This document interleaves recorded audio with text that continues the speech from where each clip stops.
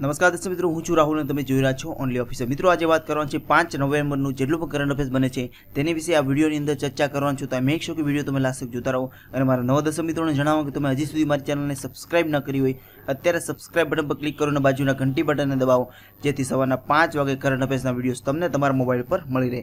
આ વિડીયોની PDF file નીચે ડિસ્ક્રિપ્શનમાં દીધેલી છે, ડાઉનલોડ કરી લેજો. એકદમ ફ્રી છે, તમારે એક પણ રૂપિયો ચૂકવવાની જરૂર રહેશે નહીં. અને વિડીયોઝ પસંદ આવે તો પ્લીઝ લાઇક કરજો મિત્રો.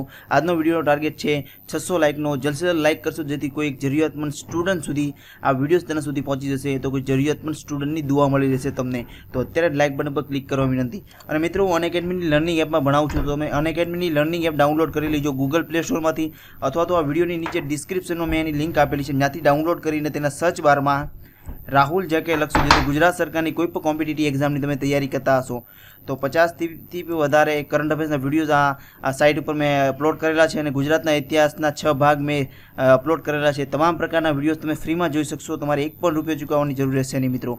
અને આ પ્રકારની તમને ત્યાં પ્રોફાઇલ દેખાશે, તેની ઉપર ક્લિક કરશો અને ત્યાં જઈને મારી ચેનલને ફોલો કરી લેજો, જેથી જ્યારે પણ વિડીયોઝ અપલોડ કરું ત્યારે તમારા ફોનની ઘંટી વાગી જાય. ત્યારબાદ મિત્રો, આજનો વિડીયો સ્ટાર્ટ કરી તો સૌથી પહેલો પ્રશ્ન આવે છે, મોસ્ટ ઇમ્પોર્ટન્ટ ક્વેશ્ચન છે, આવનારી એક્ઝામમાં પૂછી શકે કે તાજેતરમાં ગુજરાતના છબીલદાસ મહેતાનો જન્મદિવસ ક્યારે હતો?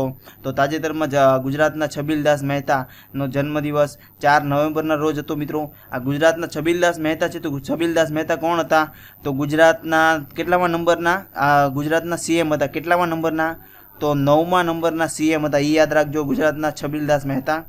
ત્યારબાદ મિત્રો, સેકન્ડ પ્રશ્ન આવે કે છબીલદાસ મહેતાનો જન્મદિવસ 4 નવેમ્બરના રોજ હતો. 1945ના રોજ 1925ના રોજ છબીલદાસ મહેતાનો જન્મદિવસ હતો અને તેનું જન્મસ્થળ છે ભાવનગર મિત્રો છબીલદાસનું. ત્યારબાદ મિત્રો, આ ગુજરાત સાથે સંકળાયેલા છે, તો સૌથી પહેલો પ્રશ્ન બને ગુજરાત છે, તો ઇન્ડિયાના મેપમાં ગુજરાત કઈ જગ્યાએ છે? તો આ ટીવી સ્ક્રીન પર તમે ઇન્ડિયાનો મેપ જોઈ રહ્યા છો. ત્યારબાદ ગુજરાત કઈ જગ્યાએ છે? તો આ જગ્યાએ ગુજરાત છે. ત્યારબાદ ગુજરાતની કેપિટલ શું છે? તો ગાંધીનગર તેની કેપિટલ છે. ગુજરાતના સીએમ કોણ છે? તો વિજયભાઈ રૂપાણી. ત્યારબાદ ગુજરાતના રાજ્યપાલ કોણ છે? તો ઓમ પ્રકાશ કોહલી. મિત્રો, 3 પ્રકારના ઓમ પ્રકાશ કોહલી છે, એ યાદ રાખજો કોમ્પિટિટિવ એક્ઝામ રિલેટેડ. એક ઓમ પ્રકાશ કોહલી છે એ ગુજરાતના રાજ્યપાલ છે, એક ઓમ પ્રકાશ સિંહ જે યુપીના ડીજીપી છે, અને ઓમ પ્રકાશ રાવત એ ચૂંટણી આયોગ સાથે સંકળાયેલા છે. તો આ 3 પ્રકારના ઓમ પ્રકાશ વિશે તમને આઈડિયા હોવી જોઈએ, કે competitive exam related paper setter પૂછી શકે કે કયા ઓમ પ્રકાશ કઈ વસ્તુ સાથે સંકળાયેલા છે. તો આ એક્ઝામ રિલેટેડ ધ્યાનમાં રાખજો. ત્યારબાદ ગુજરાતની વિધાનસભાની સીટ કેટલી છે? તો 182 સીટ છે મિત્રો. અને તેને ધ્યાનમાં રાખીને ગુજરાતમાં નર્મદા જિલ્લા પાસે સાધુબેટમાં 182 મીટરનું સરદાર વલ્લભભાઈ પટેલનું સ્ટેચ્યુ ઓફ યુનિટી બનાવવામાં આવ્યું છે. તેને ધ્યાનમાં રાખીને 182 વિધાનસભાને ધ્યાનમાં રાખીને 182 મીટર જેટલી ઊંચી પ્રતિમા બનાવવામાં આવી છે સરદાર વલ્લભભાઈ પટેલની. ત્યારબાદ ગુજરાતનું ક્ષેત્રફળ કેટલું છે યાદ રાખજો, તો 1,96,024 ગુજરાતનું ક્ષેત્રફળ છે. તો આ પ્રશ્નમાંથી તમને એટલું વસ્તુ ખબર હોવી જોઈએ મિત્રો. ત્યારબાદ મિત્રો, સેકન્ડ પ્રશ્ન આવે છે કે તાજેતરમાં ભારત અને જાપાન વચ્ચે સૈન્ય અભ્યાસ કયા રાજ્યમાં ચાલુ થઈ ગયું છે તાજેતરમાં 2018માં? તો તાજેતરમાં ભારત અને જાપાન વચ્ચેનું જે સૈન્ય યુદ્ધ અભ્યાસ છે તાજેતરમાં મિઝોરમ રાજ્યમાં થઈ રહ્યું છે. તેને નામ આપવામાં આવ્યું છે ધર્મ ગાર્ડિયન યુદ્ધ, મતલબ સૈન્ય અભ્યાસ જે ભારત અને જાપાન વચ્ચે ચાલી રહ્યું છે તાજેતરમાં જે અભ્યાસ. તો તાજેતરમાં મિઝોરમ રાજ્યમાં આનો અભ્યાસ ચાલી રહ્યો છે મિત્રો. મિઝોરમ છે, તો સૌથી પહેલો પ્રશ્ન બને કે મિઝોરમ છે, તો મિઝોરમ કેપિટલ મતલબ આપણા ભારતના મેપમાં મિઝોરમ કઈ જગ્યાએ છે? તો આ રહ્યું ઇન્ડિયાનો મેપ, આ રહ્યું મિઝોરમ. કેપિટલ શું છે મિઝોરમની? તો આઇઝાવ મિઝોરમની કેપિટલ છે. ત્યારબાદ સીએમ કોણ છે મુખ્યમંત્રી મિઝોરમના? તો પુ લાથાન અલવા તાજેતરમાં મિઝોરમના મુખ્યમંત્રી છે. મિઝોરમના રાજ્યપાલ કોણ છે? તો કુમન રાજશેખર તાજેતરમાં મિઝોરમના રાજ્યપાલ છે. તો એટલું વસ્તુ તમને મિઝોરમ વિશે ખબર હોવી જોઈએ. હવે મિત્રો, આ ભારતના સૈન્ય અભ્યાસ અને જાપાનના સૈન્ય અભ્યાસ થવાનું છે, તો તાજેતરમાં જનરલ કોણ છે આર્મીના? તો બિપિન રાવત. ફરીથી બોલું છું મિત્રો, ભારતના આર્મી જનરલ કોણ છે તાજેતરમાં? તો બિપિન રાવત છે. અને તાજેતરમાં જે જાપાન અને ભારત વચ્ચેનું જે સૈન્ય અભ્યાસ થઈ રહ્યું છે કયા રાજ્યમાં? તો મિઝોરમ રાજ્યમાં થયું છે, અને તેને નામ આપવામાં આવ્યું છે ધર્મ ગાર્ડિયન યુદ્ધ. તો આ પ્રશ્નમાંથી તમને એટલું વસ્તુ ખબર હોવી જોઈએ મિત્રો. અને કોમ્પિટિટિવ એક્ઝામ રિલેટેડ ઘણીવાર જીકે રિલેટેડ પૂછી શકે ફેક્ટ. તો મિઝોરમ છે, તો મિઝોરમ ઉપરથી પ્રશ્ન બને કે મિઝોરમની કઈ નદી છે? તો મિઝોરમની સૌથી મોટી નદી છે, તેનું નામ શું છે એ યાદ રાખજો મિત્રો. તો તે નદીનું નામ છે ચિમતુપી. મિઝોરમની સૌથી મોટામાં મોટી નદી છે, એ યાદ રાખજો। અને ત્યારબાદ ભારતના જે કર્કવૃત ભારતની જેટલી પણ રાજ્યમાંથી પ્રસાર થાય છે તેમાંનો એક રાજ્ય મિઝોરમ છે। તો મિઝોરમની મધ્યમાંથી ભારતનું કર્કવૃત પ્રસાર થાય છે મિત્રો, તો એ પણ યાદ રાખજો મિઝોરમ રાજ્યમાંથી। ત્યારબાદ મિત્રો આટલું વસ્તુ તમને મિઝોરમ વિશે ખબર હોવી જોઈએ। તાજેતરમાં ભારત અને જાપાન વચ્ચે જે સૈન્ય અભ્યાસ થયો છે તેને મિઝોરમમાં થયો છે, તો આ પ્રશ્નમાંથી તમને એટલું વસ્તુ ખબર હોવી જોઈએ। ત્યારબાદ મિત્રો સેકન્ડ પ્રશ્ન આવે છે કે તાજેતરમાં વાયુ પ્રદૂષણ અને સ્વાસ્થ્ય માટે પ્રથમ WHO વૈશ્વિક સંમેલન ક્યાં થયું છે 2018માં? મોસ્ટ ઇમ્પોર્ટન્ટ ક્વેશ્ચન છે, પૂછાઈ શકે કે તાજેતરમાં આ અત્યાર સુધીમાં સૌ પ્રથમવાર એવું સંમેલન આયોજન કરવામાં આવ્યું છે WHO દ્વારા। WHO મતલબ વર્લ્ડ હેલ્થ ઓર્ગેનાઇઝેશન, તમે ટીવી સ્ક્રીન ઉપર જોઈ રહ્યા છો, આ છે વર્લ્ડ હેલ્થ ઓર્ગેનાઇઝેશનનું ફૂલ ફોર્મ। ત્યારબાદ વાયુ પ્રદૂષણ અને સ્વાસ્થ્ય માટે આ WHO દ્વારા વૈશ્વિક સંમેલન બોલાવવામાં આવ્યું છે। કઈ જગ્યાએ થયેલું છે આ વૈશ્વિક સંમેલન? તો જીનીવામાં થયેલું છે મિત્રો આ WHO દ્વારા। હવે જીનીવા છે તો જીનીવા કઈ જગ્યાએ આવેલું છે? તો સ્વિટ્ઝરલેન્ડમાં છે, એ પણ યાદ રાખો। હવે મિત્રો આ WHO નો ઉચ્ચાર થયો છે, તો WHO નું ફૂલ ફોર્મ શું છે? તો તમે ટીવી સ્ક્રીન ઉપર જોઈ રહ્યા છો, આ WHO નું ફૂલ ફોર્મ છે વર્લ્ડ હેલ્થ ઓર્ગેનાઇઝેશન। ત્યારબાદ સેકન્ડ પ્રશ્ન મને કે તેની સ્થાપના ક્યારે થયેલી? તો 7 એપ્રિલ 1948ના રોજ WHO ની સ્થાપના થયેલી। ત્યારબાદ સેકન્ડ પ્રશ્ન બને કે તેની હેડક્વાર્ટર કઈ જગ્યાએ છે? તો જીનીવા કઈ જગ્યાએ છે? તો સ્વિટ્ઝરલેન્ડમાં છે મિત્રો। તો એટલું વસ્તુ તમને WHO વિશે ખબર હોવી જોઈએ। અને તાજેતરમાં વાયુ પ્રદૂષણ અને સ્વાસ્થ્ય માટે WHOનું સંમેલન કઈ જગ્યાએ ભરાયેલું છે? તો સંમેલન થયું છે તાજેતરમાં જીનીવા ખાતે। તો આ પ્રશ્નમાંથી તમને એટલું વસ્તુ ખબર હોવી જોઈએ મિત્રો। ત્યારબાદ મિત્રો સેકન્ડ પ્રશ્ન આવે છે કે તાજેતરમાં UTS on mobile app online કોણે શરૂ કરી છે તાજેતરમાં? તો તાજેતરમાં રેલવે મંત્રી દ્વારા આ UST on mobile app launch કરી છે તાજેતરમાં રેલવે મંત્રી દ્વારા। હવે મિત્રો રેલવે મંત્રી દ્વારા આ જે UTS મોબાઈલ એપ લોન્ચ કરવામાં આવી છે તેનું કાર્ય શું હોય છે? તો આ કોમ્પિટિટિવ એક્ઝામમાં પૂછી શકે કે USTનું કાર્ય શું છે? તો જે અનરિઝર્વ જે ટિકિટ હોય છે મિત્રો, તે અનરિઝર્વ ટિકિટ હવે તમે તમારા મોબાઈલમાં આ UTS એપ્લિકેશન ડાઉનલોડ કરીને તમે જોઈ શકો છો કે ટ્રેનમાં કેટલી અનરિઝર્વ સીટ છે, તમે ડાયરેક્ટ તમારા મોબાઈલ ઉપરથી તે સીટને મેળવી શકો છો। તો આ એનું કાર્ય આ UTSનું એ છે કે જે અનરિઝર્વ ટિકિટ હોય છે તેને તમે ઘર બેઠા અથવા તમે જોઈ શકો છો કે કેટલી ટ્રેનમાંથી કેટલી અનરિઝર્વ ટિકિટ છે। હવે રેલવે મંત્રાલય દ્વારા આ UTS online mobile app launch કરવામાં આવી છે, તો આપણા અત્યારે રેલવે મંત્રી કોણ છે એ પણ યાદ રાખશો।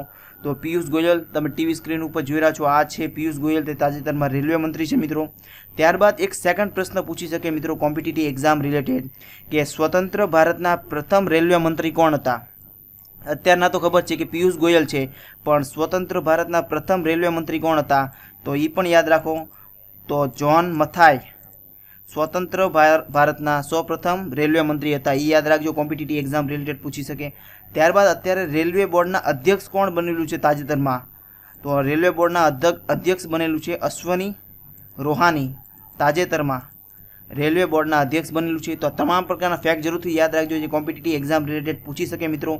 ત્યારબાદ મિત્રો આ UTS છે, તો UTSનું ફૂલ ફોર્મ જરૂરથી યાદ રાખજો ઇંગ્લિશમાં, કે કોમ્પિટિટિવ એક્ઝામ રિલેટેડ પૂછી શકે। તો તેનું ફૂલ ફોર્મ છે અનરિઝર્વ ટિકિટ સિસ્ટમ। ફરીથી બોલું છું મિત્રો, UTSનું ફૂલ ફોર્મ શું છે? તો UTSનું ફૂલ ફોર્મ છે અનરિઝર્વ ટિકિટ સિસ્ટમ, તેનું ફૂલ ફોર્મ છે મિત્રો। તો કોણે લોન્ચ કરી છે? રેલવે મંત્રાલય દ્વારા। અને તાજેતરમાં રેલવે મંત્રી કોણ છે? તો પિયુષ ગોયલ। તો આ પ્રશ્નમાંથી તમને એટલું વસ્તુ ખબર હોવી જોઈએ મિત્રો। ત્યારબાદ મિત્રો સેકન્ડ પ્રશ્ન આવે છે કે તાજેતરમાં UCO બેંકના નવા MD અને CEO કોણ બન્યું છે તાજેતરમાં? તો તાજેતરમાં UCA બેંકના નવા MD અને CEO બન્યું છે અતુલ ગોપાલ, તાજેતરમાં UCA બેંકના નવા MD અને CEO બનેલા છે મિત્રો। હવે UCA બેંક છે તો એની ઉપરથી એક ફેક્ટ પૂછાય છે મિત્રો, કે પ્રશ્ન પૂછાઈ શકે કે UCO બેંકનું હેડક્વાર્ટર કઈ જગ્યાએ છે? તો એ યાદ રાખજો, કોલકાતામાં છે, એ પણ યાદ રાખો। તો આ પ્રશ્નમાંથી તમને એટલું વસ્તુ ખબર હોવી જોઈએ મિત્રો। ત્યારબાદ મિત્રો સેકન્ડ પ્રશ્ન આવે છે કે તાજેતરમાં ICC દ્વારા ભારતના કયા ખેલાડીને હોલ ઓફ ફેમમાં સામેલ કરવામાં આવ્યો હતો મિત્રો? તો તાજેતરમાં ICC દ્વારા ભારતના કયા ખેલાડીને હોલ ઓફ ફેમમાં સામેલ કરવામાં આવ્યું છે? તો તાજેતરમાં રાહુલ દ્રવિડને હોલ ઓફ ફેમમાં સામેલ કરવામાં આવ્યું છે ICC દ્વારા। હવે રાહુલ દ્રવિડનું અહીંયા ઉચ્ચાર થયું, તમે ટીવી સ્ક્રીન ઉપર જોઈ રહ્યા છો, આ છે ભારતના રાહુલ દ્રવિડ જે ક્રિકેટ સાથે સંકળાયેલા છે મિત્રો।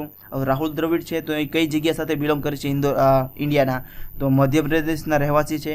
મધ્યપ્રદેશમાં કઈ જગ્યાએ? તો ઇન્દોરથી બિલોંગ કરે છે રાહુલ દ્રવિડ.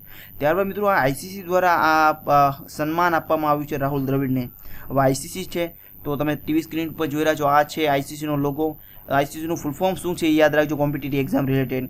તો ઇન્ટરનેશનલ ક્રિકેટ કાઉન્સિલ. તમે ટીવી સ્ક્રીન ઉપર જોઈ રહ્યા છો ઇંગ્લિશમાં, બધા સ્પેલિંગ જરૂરથી યાદ રાખજો કેમ કે કોમ્પિટિટિવ એક્ઝામમાં એક સ્પેલિંગમાં પણ મિસ્ટેક હશે તો તમારે 1 માર્ક્સ જતો રહેશે. તેથી પિક્ચર દેખાડવાનું કારણ એક જ છે કે તમે સરળતાથી તમામ વસ્તુ ધ્યાનમાં રાખી શકો. ત્યારબાદ મિત્રો આઈસીસીનું ફૂલ ફોર્મ છે. ત્યારબાદ આઈસીસીની સ્થાપના ક્યારે થયેલી એ યાદ રાખો. તો 15 જૂન 1909ના રોજ આઈસીસીની સ્થાપના થયેલી મિત્રો.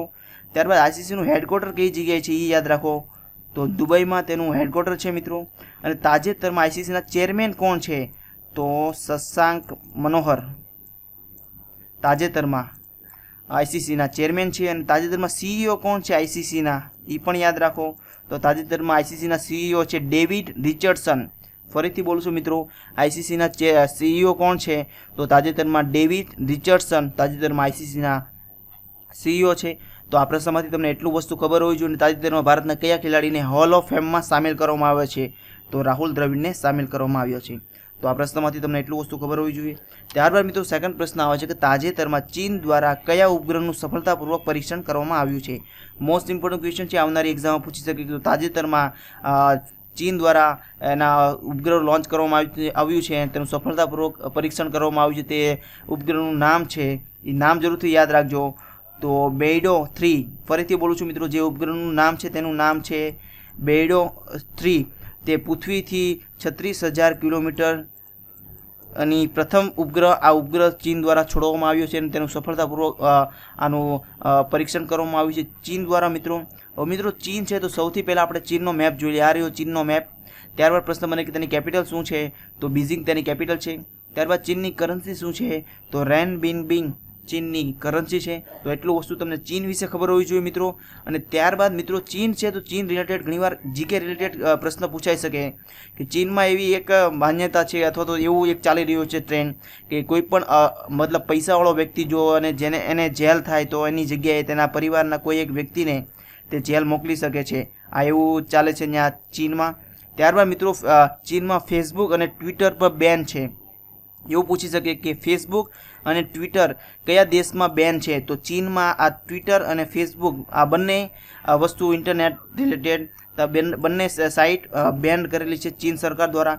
તો આ બંને વસ્તુ ધ્યાન રાખો ચીન રિલેટેડ. અને ચીન દ્વારા તાજેતરમાં કયો ઉપગ્રહ છોડવામાં આવ્યો છે? તો બેન્ડો ઉપગ્રહ છોડવામાં આવ્યો છે 3. તો આ પ્રશ્નમાંથી તમને એટલું વસ્તુ ખબર હોવી જોઈએ મિત્રો.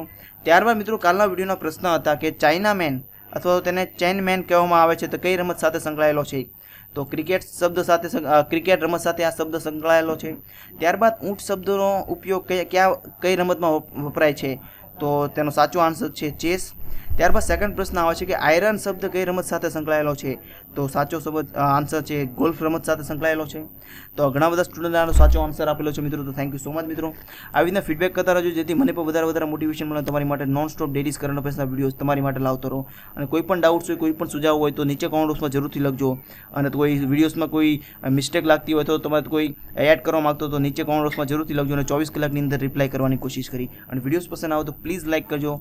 આજનો લાઇકનો ટાર્ગેટ છે 600 લાઇકનો. તમે વધારે લાઇક કરશો તો કોઈ જરૂરિયાતમંદ સ્ટુડન્ટ સુધી આ વિડીયોઝ તેના સુધી પહોંચી જશે, તો કોઈ જરૂરિયાતમંદ સ્ટુડન્ટની દુઆ મળી જશે. તો અત્યારે લાઇક બટન પર ક્લિક કરવા વિનંતી મિત્રો.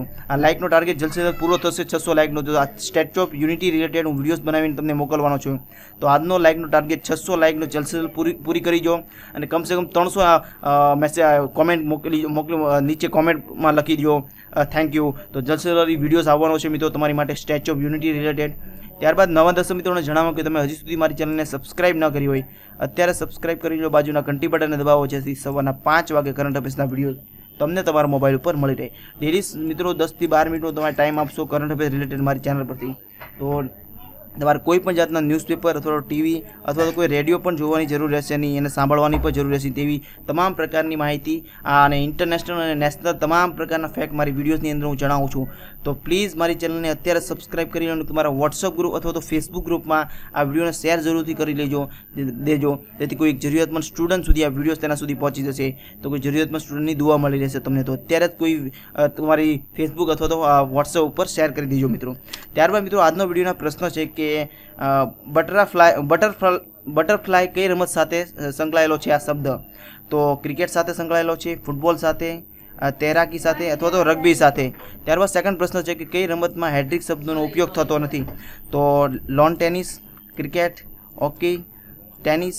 ત્યારબાદ સેકન્ડ પ્રશ્ન આવે છે કે ગુગલી રમત કઈ રમત સાથે શબ્દ આ સંકળાયેલો છે? તો હોકી, ફૂટબોલ, ગોલ્ફ અને ક્રિકેટ. તો આ ત્રણેય ક્વેશ્ચનનો આન્સર તમારે નીચે કોમેન્ટ બોક્સમાં લખીને મોકલવાનો છે. તમારો કિંમતી સમય આપીને મારો વિડીયો જોવા માટે ધન્યવાદ. હું આશા કરું કે તમારો દિવસ આજનો ખૂબ જ સરસ જાય. Thanks for the watching the video. Subscribe કરો ઓનલી ઓફિસરને, બાજુના બેલ આઇકોનને દબાવો જેથી હરેક વિડીયોની નોટિફિકેશન તમને તમારા મોબાઈલ પર મળી રહે.